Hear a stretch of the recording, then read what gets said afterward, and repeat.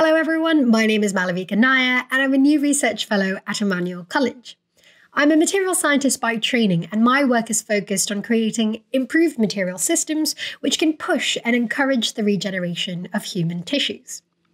Today I'd like to share a very general background to this area of materials in regenerative medicine. And I'd also briefly like to touch upon some of my recent work and current research interests. So firstly, let's get started with what regenerative medicine is all about. When we think about the concept of regeneration, we're often thinking about the extreme ability to grow back entire limbs. And we often do see these in animals like lizards or axolotls, where they shed their tails but then grow them back really quickly in a matter of days to weeks.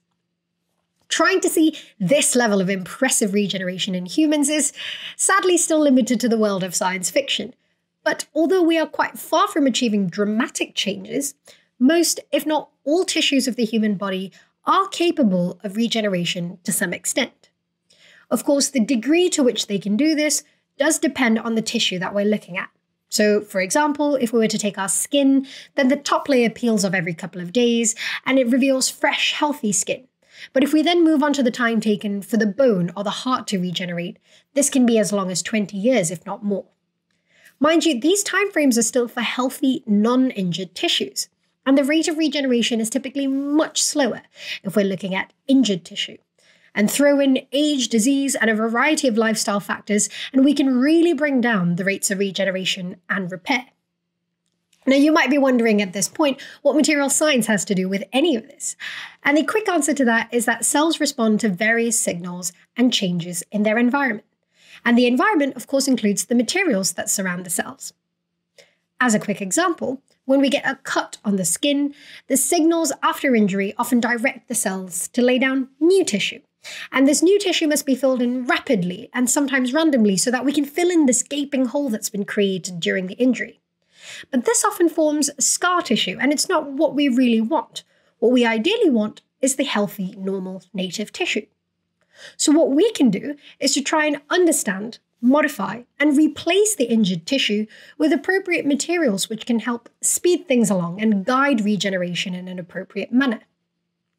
So if we want to replicate the signals that are found naturally within the body, then a good place to start would be to find materials that make up the native healthy tissue. The main structural protein in the human body is a protein known as collagen. Collagen comprises roughly 97% of our dry mass, and it's found in tissues that are completely different. So this can be the soft and squidgy cornea and cartilage, all the way to the much tougher and stiffer muscles, tendons, and bones. Collagen is what's known as a hierarchical protein. So that means that there's some sort of ordering and arrangement of the molecules into ever-growing larger and larger bundles until you get to your full tissue. The reason that collagen is able to create such different tissues with such different properties is because there's flexibility to change its structure. So either the chemistry of the collagen at the very smallest molecular scale, all the way up to the way in which it's packed and stacked at the larger tissue scale. Now, because collagen is a building block of the material that packs around the cells, and because it can be modified so easily, it makes sense that it would be a great starting point for us as researchers to use in our regenerative materials.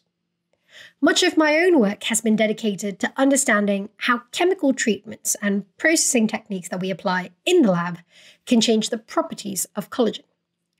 Some of my work, for instance, looks at a form of chemical treatment known as cross-linking.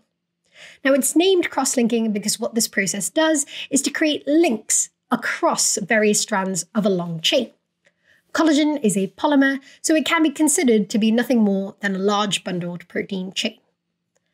Cross-linking is great because it allows us to improve the mechanical properties of the material, and so we end up with something that's much stiffer and much stronger. Chemical cross-linking involves a reaction, so it forms these bridges within collagen, or any material really, by using particular chemical groups on the material. So depending on the type of chemical cross-linking we use, we can change some other properties as well, especially if those chemical groups were involved in other functions. For example, as we mentioned earlier, cells respond to certain cues that are given by its environment. So to make a quick analogy here, we can treat ourselves as a cell and the collagen as a ladder. We can imagine these cues that the cells respond to and attach to as being the rungs on a ladder. Sadly, one of the most common crosslinkers used with collagen works by essentially connecting the rungs of the ladder together.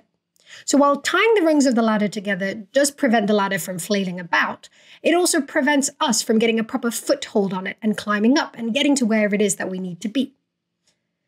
So the most common crosslinker that we mentioned before, EDCNHS, actually removes some of these cues, similarly, that cells can attach to and prevents them from getting to where they need to get to. But what if instead of tying up the rungs, we formed bridges along the side of the footholds? So now the ladder is still stable, but it can be used for its original purpose once again, which is to get from point A to point B. So as part of my research, I looked at identifying good alternatives for crosslinking and understanding what their influence is on a range of properties. So this doesn't just involve the mechanical stability of the collagen, but it also looks at the biological response, as well as other properties such as the distribution of electrical charge. In my current research, and over the next 3 years as gratefully funded by the Emmanuel College Research Fellowship, I hope to find new ways to modify the structure and chemistry of collagen in order to create smarter systems that can change the way that collagen behaves within the body. But this would be in response to a trigger provided outside the body.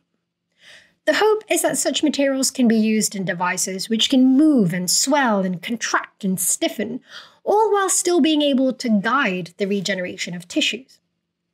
So while we're still some ways away from growing entire organs, these systems could still be a great step towards mimicking our bodies a little bit better. But the fact that they can be controlled using external triggers means that even though we produce the same cookie-cutter scaffold in our lab, we have a way to account for the differences between people or within a person over time to provide more personalized solutions to tissue regeneration. So thank you all for listening. And if anything I've said has piqued your interest, then feel free to get in touch or just leave a comment below, and I'm happy to try and find a way to answer your questions as well.